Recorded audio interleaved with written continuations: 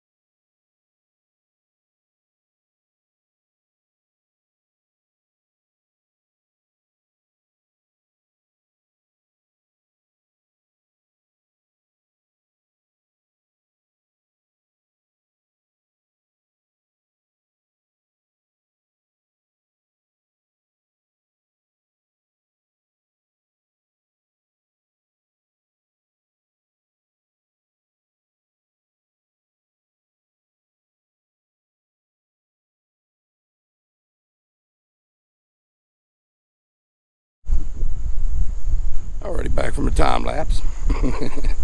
I hope that wasn't too boring. Hopefully it didn't take too long either. Seems it was on time lapse, I wouldn't think it'd be long at all. Here's where you do the engine fill. I guess I should have showed more about the okay, there we go. It was a little bit what do you call it, uncooperative with the coming off. Anywho, guess we'll use this one. Gotta wipe her out real good. Un momento, por favor. Might be a little wobbly. You're on my bed cover. It's a soft one. Don't want no trash getting into the 4.3.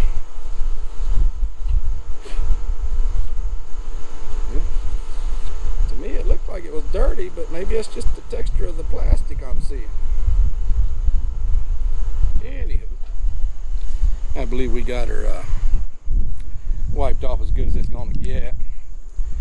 I'll see if I can find a place to put you on here. Oh, and I'm stepping on my light, which I haven't turned off yet. Alrighty. Anyway, that was the better half.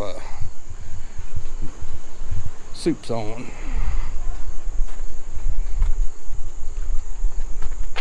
Get my trash.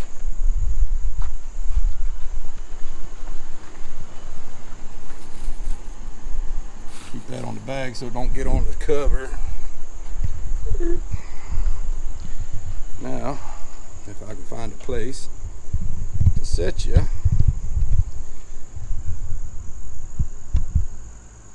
I think that'll. Oh yes. It's great.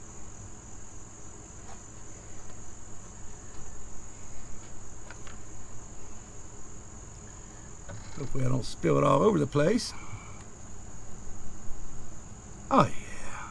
Probably didn't need the funnel, but I always take extra precautions. I mean, cause it is not even, it's like down in the little part of the spout is where I landed it. My hands ain't too daggum steady though. So I may have spilled a few drops if I hadn't used the funnel.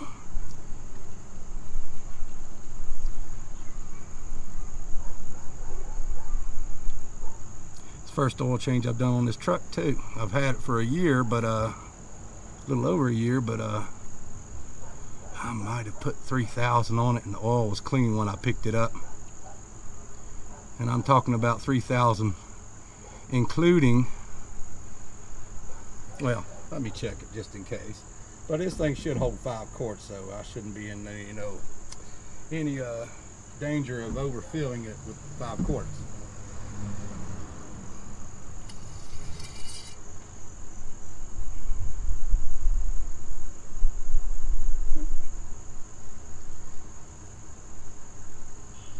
It's showing like it's full, but I forgot to do something.